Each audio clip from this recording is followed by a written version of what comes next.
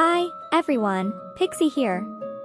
So, today we will be making an AI chatbot using Shape.inc. I made the videos on it many times in the past, but Shape.inc has made a ton of changes, so we will be making an updated version. First, join Shape.inc, the link will be in the description. You can join them if you have any questions. Now go to this Shape.inc website, the link is in the description. Just click Create Shape on top right. Now you have to fill out the details here like name and description. You can come up with any random story you want, or just copy mine. After everything is over, just click Create Pop-up. Now scroll down and click Discord Developer Portal. It will take you to this page.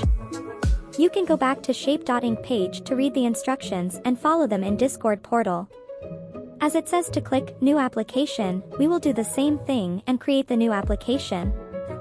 And voila! Now we need to fill out the details. The instructions also ask us to set up a profile photo and description. Have you ever thought, wish I had decors and profile photos like Pixie? No worries. I run a server called Pixie, it has all the high-quality server decors and layouts you need. We even have different channels like banners, dividers, and so on. The server is highly advanced with all the new techniques and technologies and advanced verification system to keep our members safe. We also do Discord Nitro giveaways.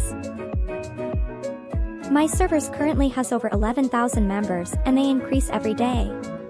If you want to join my server, go to any of my videos description, there you will find the invite link. You can join us to make friends, mental health, and for decors and layouts, or just come check us out. So back to the topic, let's copy this description template and paste it. In the description, you have to give credits to the Shape server.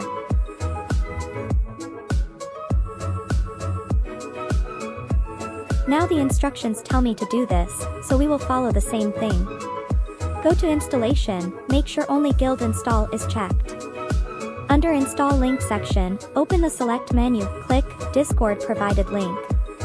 Under Default Install Settings section, click Bot. Under Permissions, click Administrator, and now click Save Changes. Voila! It's done. Now let's check the instructions again. This one's super easy, I will show you. Now go to Bot section. I want you to keep your eye on my cursor so you can keep the track.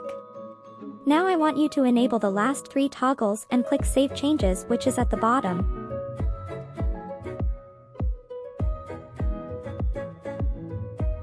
Now you need to click on Reset Token.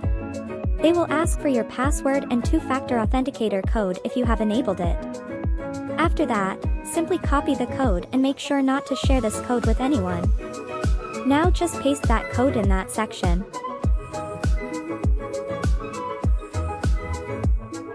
And there we go, now let's add the bot to our server.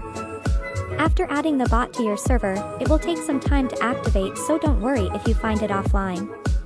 Now you can give bot admin perm, that's alright, but make sure to create a separate chat channel. After a few minutes, my bot has gotten online, so I will just run the / command to activate her. To activate your bot, go to the channel where you want her to chat. Now run /activate.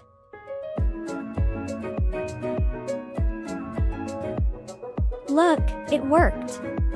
Well, I am tired. If you like this video, hit like and subscribe button.